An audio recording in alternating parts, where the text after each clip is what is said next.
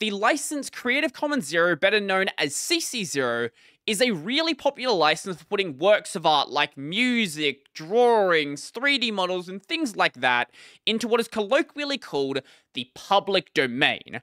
But it also gets used in the context of software. But there is a growing concern that it's not really a suitable license when we are talking about code. And recently, the Fedora project put out a statement about exactly this. CC0 has been listed by Fedora as a good license for code and content, corresponding to allowed and allowed content under the new system.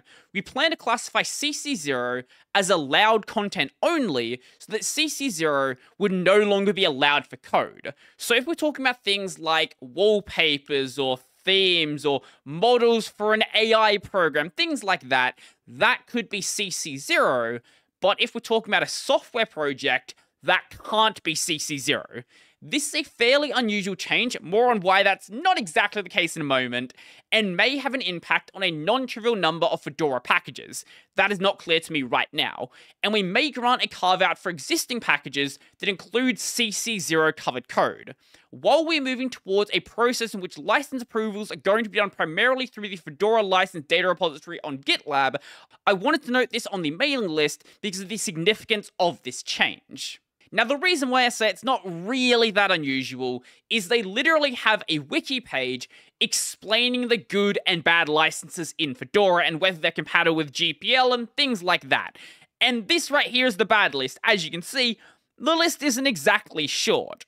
I guess the unusual part is that CC0 is generally treated by some people as a good code license. Now, this isn't something Fedora and Red Hat decided to do literally out of nowhere.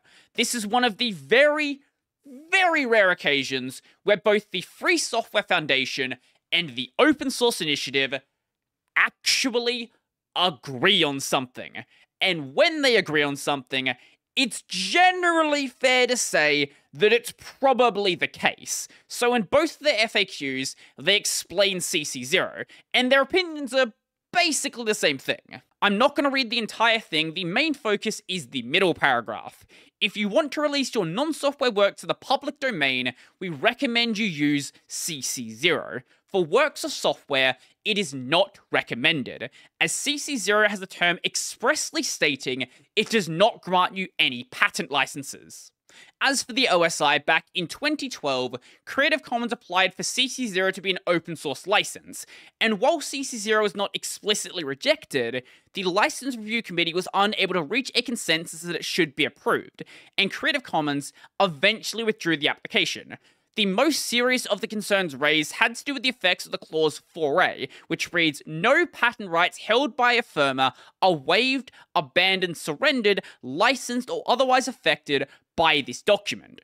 While many open source licenses simply do not mention patents, it is exceedingly rare for open source licenses to explicitly disclaim any conveyance of patent rights, and the committee felt that approving such a license would set a dangerous precedent, and possibly even weaken patent infringement offenses available to users of software released under CC0. The funnier part about this is that Creative Commons has also discussed this in two separate FAQs. Their opinion, though, is a little bit different. So, while the general Creative Commons licenses aren't really suitable for code, not because they're inherently bad licenses, but licenses by the FSF and OSI have terms in them that are made specifically based around software, they do say that CC0 public domain dedication is GPL compatible and acceptable for software. So this does differ a little bit, but over on the CC0 FAQ, they say this. Yes, CC0 is suitable for dedicating your copyright and related rights in computer software to the public domain to the full extent possible under the law. Unlike CC licenses which should not be used for software, CC0 is compatible with many software licenses, including the GPL. However, CC0 has not been approved by the OSI and does not license or otherwise affect any patent rights you may have. You may want to consider using an approved OSI license that does so instead of CC0, such as GPL3, Apache 2.0, or anything else that might be out there. Their stance isn't as hard as the FSF or the OSI, but they do still mention the patent problem. So when we're talking about works that do not have a patent, CC0 is a great license. So the way the public domain is defined in different countries is very different, and some countries simply don't have the concept of a public domain. So public domain is colloquially used to mean throwing your rights away to whatever the work is, whether it's music, art, or anything else like that, so that anybody is just completely free to use it. And when patents aren't involved, CC0 is an amazing license. When they are, though, it has a specific clause against that. Under 4A in Limitations and Disclaimers, no trademark or patent rights held by a firma are waived, abandoned, surrendered, licensed, or otherwise affected by this document. So if you have a patent over some part of the code and then license the codebase under CC0, then you maintain exclusive ownership over that patent. Compare this to something like GPL v3, for example, under Section 11 on patents. Each contributor grants you a non-exclusive, worldwide, royalty-free patent license under the contributor's essential patent claims to make, use, sell, offer for sale, import and otherwise run, modify, and propagate the contents of its contributor's version. Under GPL v3, Apache 2.0, MIT, and a bunch of other licenses, basically everybody has the patent. This is the problem with CC0. Let's play through a bit of an example. Let's say you make a software project and license it under GPL v3, MIT, BSD3 clause, or even make it proprietary. It doesn't matter how you license it. And you see this library out there that's going to be crucial to your project, and that library is licensed under CC0. Unknown to you, though, a part of that library contains patented code, and you're going along doing stuff for a couple of years, and your project becomes really, really popular. And then, out of nowhere, the author of that library and owner of that patent starts demanding you pay royalties for using their patented code. And if you don't pay them royalties, they threaten to sue you.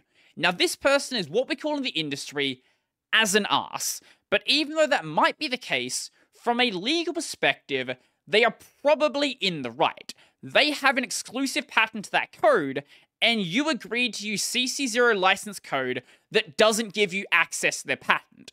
This is an incredibly difficult position to defend. I don't know if you could defend it. You could probably, wait out the trial until they ran out of money. But if this was a big company or someone that had a lot of resources that was trying to infect various projects with CC0 license code, there's not really much that you can do about it. Now, don't take that as me saying that all CC0 license code is trying to destroy FOSS. There are a lot of great developers out there that just released it as CC0 because they frankly don't care about it. They don't have a patent, they just want it to be in the public domain. And for those people, it's great. But there is going to be those cases where it can be exploited. The question then becomes, is this actually a situation that you should really be concerned with? Is anybody out there willing to actually exploit the problem? I don't know. I genuinely don't know.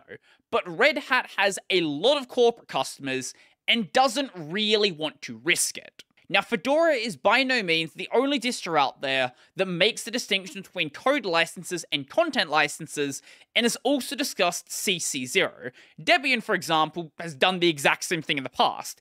It wasn't until 2017 that Debian allowed CC0 for things like documentation, themes, and things like that.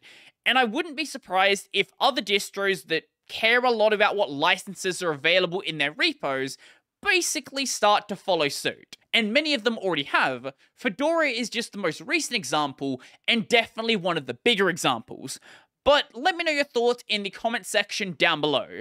Do you think this decision on CC0 was a good thing, or do you think it was kind of an overreach for a non-existent problem? And if you write code, do you use CC0? Do you think CC0 is bad for code? What do you think? Let me know. So if you like this video, I'm going to go and like the video. If you really like the video and you want to become one of these amazing people over here, go check out my Patreon, subscribe to Pay, link in the description down below. I've got a podcast called Tech Over Tea. I've got a gaming channel called Brodie Robertson Plays. that's going to be it for me, and I'm out.